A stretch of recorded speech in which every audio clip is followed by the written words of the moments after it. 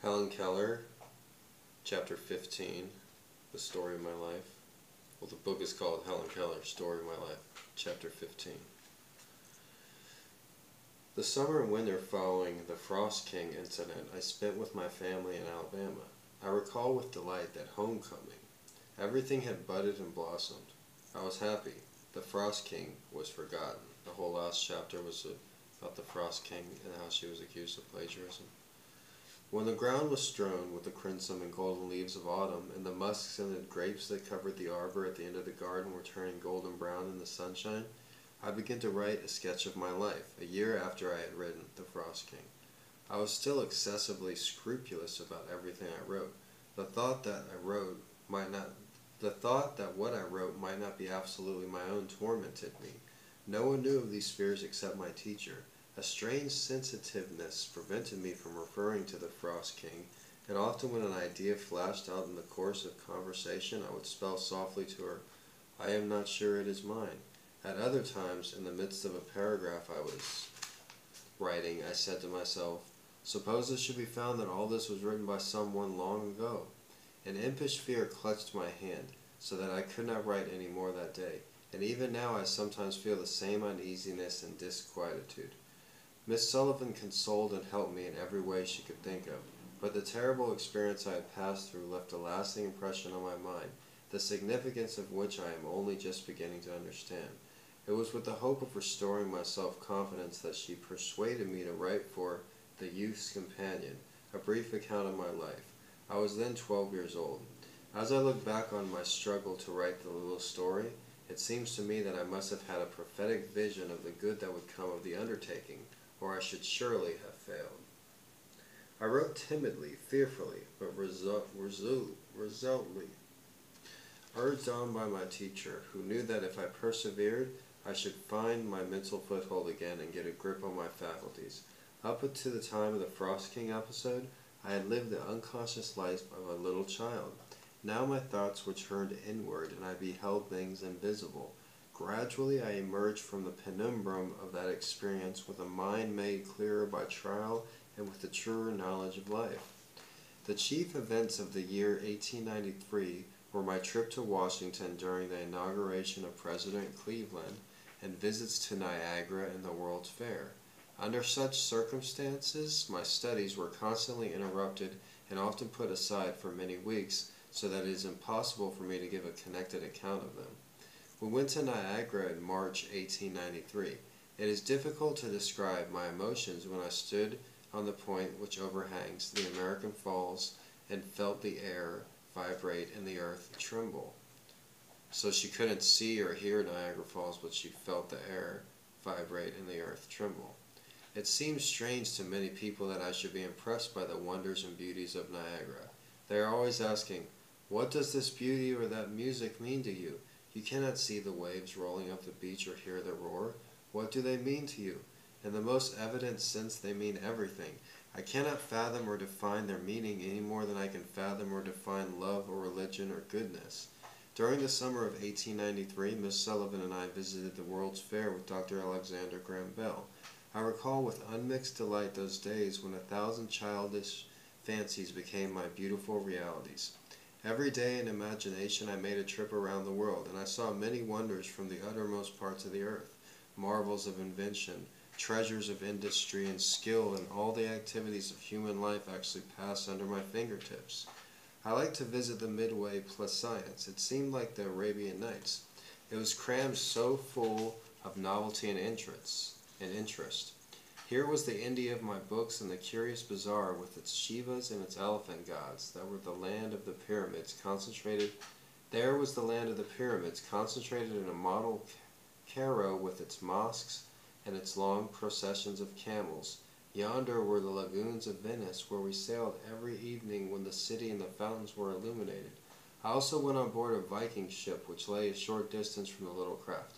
I had been on a man-of-war before in Boston, and it interested me to see on this Viking ship how the seaman was once an all in all, how he sailed and took storm and calm alike with undaunted heart, and gave chase to whosoever reached his cry.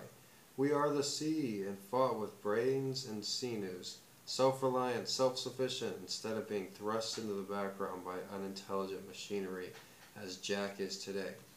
So it always is. Man only is interesting to man. At a little distance from this ship there was a model of the Santa Maria, which I also examined. The captain showed me Columbus's cabin and a desk with an hourglass on it. This small instrument impressed me most because it made me think how weary the heroic navigator must have felt as he saw the sand dropping grain by grain while desperate men were plotting against his life. Mr. Higginbottom, president of the World's Fair, kindly gave me permission to touch the exhibits, and with an eagerness as insatiable as that which took Pizarro seized the treasures of Peru, I took in the glories of the fair with my fingers.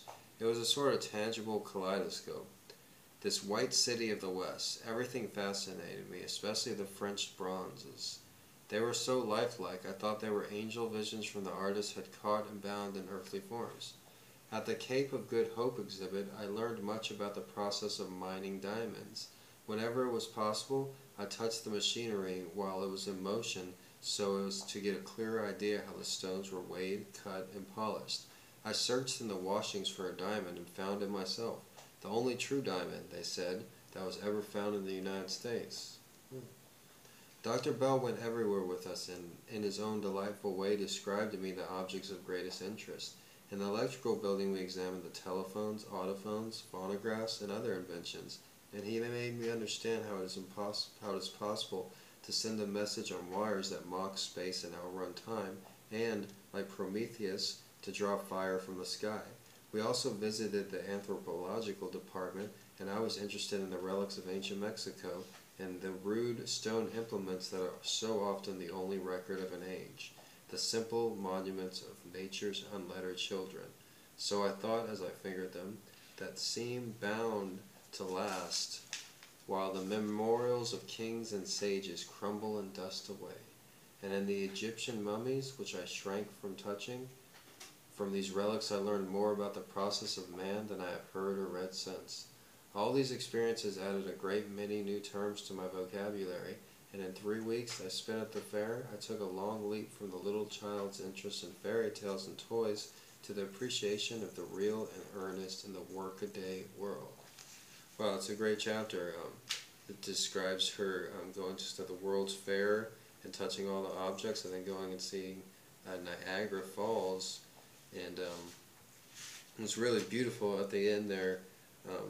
She says, well, like it reminds you, she's like, we went to the electric building, examined telephones, autophones, and other inventions. Like, this was before electricity or telephones were even invented. And she's writing, like, this well, she can't even, she's deaf and blind, and she's writing in the 1800s. This well, normally stuff from the 1800s, it's not written like this.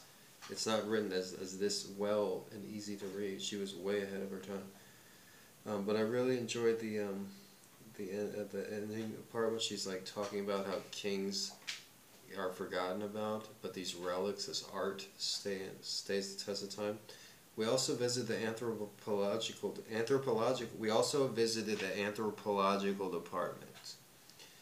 And I was much interested in the relics of ancient Mexico and the rude stone implements that are so often the only record of an age, the simple monuments of nature's unlettered children that seem bound to last, while the memorials of kings and sages crumble and dust away.